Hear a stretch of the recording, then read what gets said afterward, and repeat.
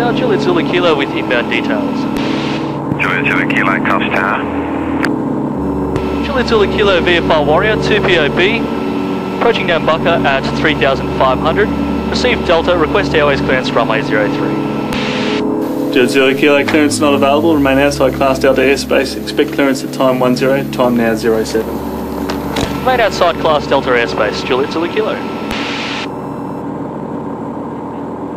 This pilot is on the horns of a dilemma, and his next decision is dependent upon his situational awareness. But what is situational awareness? Well, one thing's for sure, it's a term that's bandied around by a lot of people. But what does it really mean?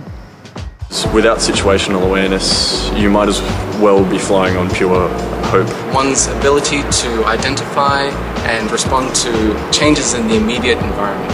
It's part of airmanship, it's very important.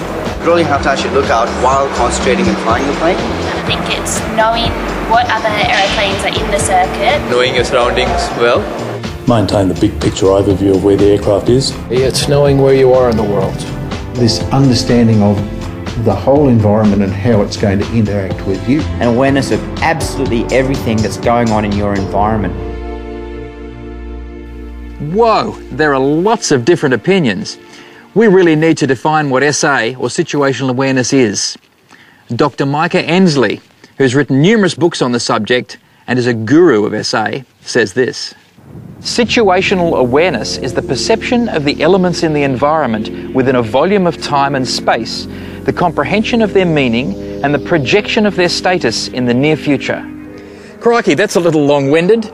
So let's look at it from another angle. The military have simplified it into 3 core phrases. What's happened, what's happening, and what might happen. So it's knowing your past, your present, and being able to predict the future. But situational awareness is tricky to define. So let's strip back the layers. The first thing you need to consider is your own mental toughness. As someone who should know is Dr. Sandy Gordon, a sports psychologist and advisor to the Australian cricket team. Characteristics of mentally tough performers are what you'd expect. People who perform well under pressure consistently, and they bounce back from adversity. They deal with failure very, very well. Mentally tough people are also able to keep going when they're successful. That's what you need to fill your head with, the success images, because that's what you'll get more of. If you focus on what not to do and weaknesses, that's what you'll get. You'll get more of them, because what you focus on grows. You want to focus on solutions, you want to focus on things that work. If I asked you to not think of a pink fluffy elephant, don't think of a pink fluffy elephant, you can't help yourself. Oh, there's that thing on the dice, on the fluffy pink elephant in the car. Because your brain doesn't distinguish between do's and don'ts. So fill your brain, fill your headspace with do's, things that you want. We do know that pilots that have what we call mental baggage that goes along with them in the aircraft, like high levels of stress and maybe financial or personal difficulties, if they take that on board the aircraft with them, that's potentially a problem, because part of their mind is worrying about the problems that they may have, and they're therefore not devoting all their mental resources to the flying task. Now, if it's a simple flying task, it may happen without too much drama, but if an emergency happens or the workload suddenly goes up, then they've got all this distracting, mental baggage in the background that can interfere with their ability to handle the situation as well as they might. So now that your brain is tuned up, what about your body?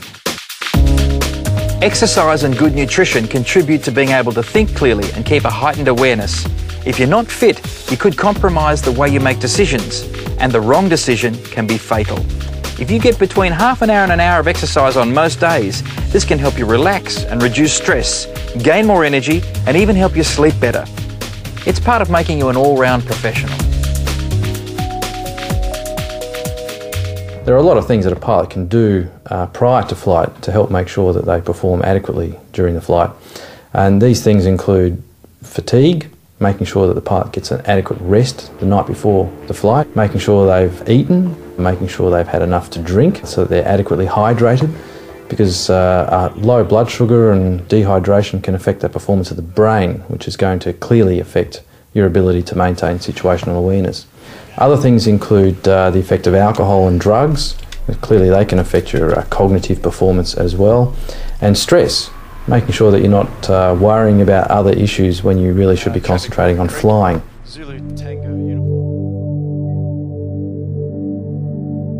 We're preparing not just 15 minutes before a flight, we're preparing 5 and 6 days before a flight. So I'm here in Perth, Australia, 12 hours out of my time zone. I've been here for 8 days already. The first 3 days I came here just to start to transition.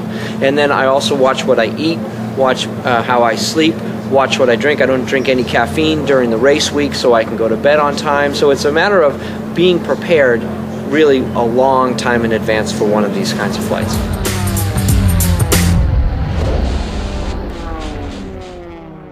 Bit by bit, we're putting together the elements that make up good situational awareness. Now it's time to look at how we should prepare for a flight. I personally think a flight starts weeks ahead. If you said to me, go flying right now, I would say, okay, I can go flying right now, but actually you need time to think about it. You cannot plan a flight enough. There's no such thing as over-planning a flight. And asking what if this happens? What if the weather's not very good? What if the grass is waterlogged? What if the fuel drain shows water in it? What if, if you have a plan for every what if, then you're going to be pretty well prepared. Imagery or visualization is about mentally rehearsing the what ifs, seeing yourself doing it masterfully, successfully, and feeling your confidence from doing that, but also helping you focus at the right time. The command of an aeroplane doesn't just start the moment you get into an aeroplane, nor are the skills all built in an aeroplane. Everything plays its part, the theory training, the simulator training, the whole lot. We have found that there is an extreme connection between the confidence of the person in their everyday life and their confidence and then competency in the air. And so we introduced this program through Toastmasters and other leadership activities, camping, trips away, hangar flying sessions where we sit down. Those things are important to building the command and leadership that allows the person to confidently add up the situation and take command. I'm going Bankstown to Cowra and back today. And in addition to all the usual stuff, like checking the weather and having current maps and charts, I've been thinking about the flight for about a week, visualising all aspects and considering the what-ifs. Things like planning the safest route, not necessarily the most direct. So I've planned via Katoomba due to the terrain. That way, in an extreme emergency, I'll have some options and won't have to land in Yowie and Panther country.